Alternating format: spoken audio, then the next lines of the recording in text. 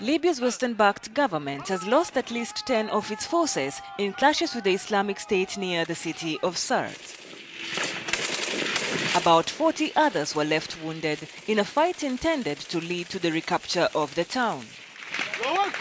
The UN-backed government has renewed its attacks on the Islamic State stronghold, taking over a major power station located 20 kilometers from the city center.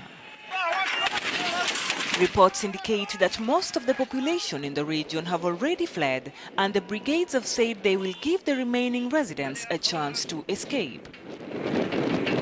Western states are hoping that the Tripoli-based government will bring together the competing factions in the country in order to defeat the Islamic State. The extremist group has exploited anarchy in the North African state, gaining control of the city of Sirte last year.